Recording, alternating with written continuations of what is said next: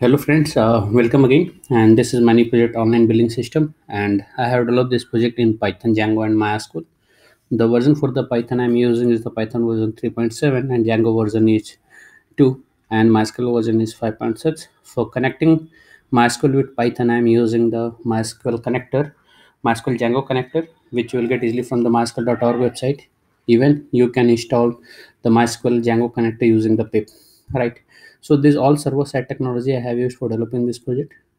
This is a web application, so for front-end development, I'm using the HTML, CSS, and JavaScript. Some of the jQuery library also have used, like form validations and all.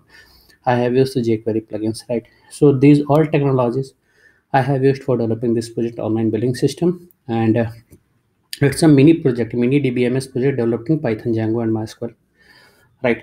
So let's start with the functionality go through. So this is the homepage of the project. You can see this is a homepage, simple homepage developed in HTML.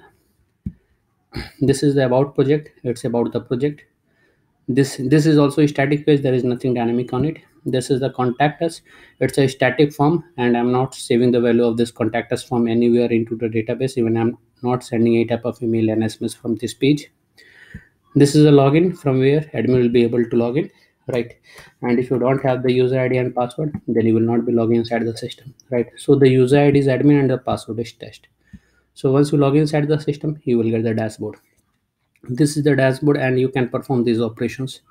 So let me go through one by one. This is a product management, add product.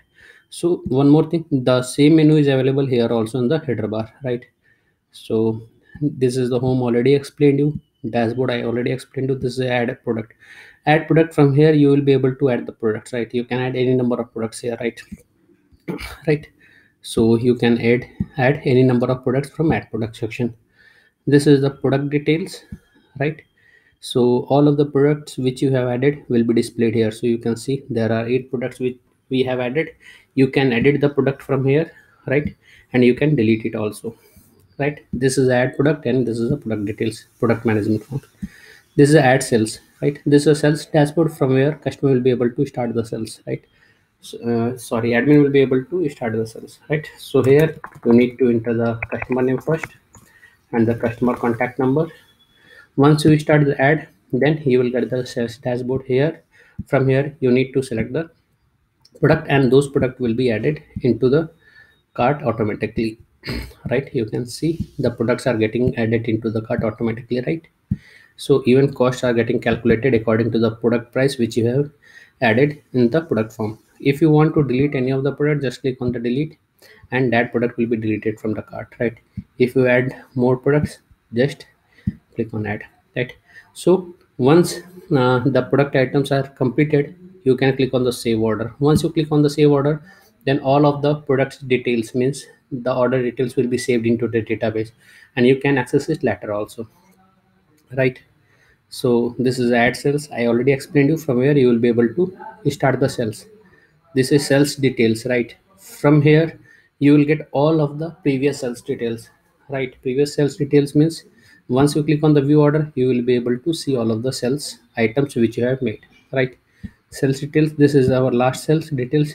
You can see the 860 rupees, and this sales details are coming from the database, right? This is a change password from where you will be able to update your account password, and after the account password you will be able to log in with your updated password. This is a logout.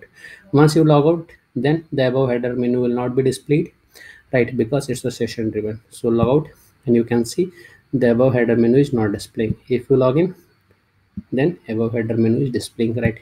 So these all functionalities I have developed inside this project online billing system. And as I told you earlier, this project has been developed in Python, Django, and MySQL, and it's a mini DBMS project, right? So if you need more functionality in this project, just put it into the comment. I will incorporate those changes. I will make this project more better and better according to requirements. And don't forget to subscribe our channel for getting the latest project videos on the latest technologies. Thanks for watching the video. Thank you very much.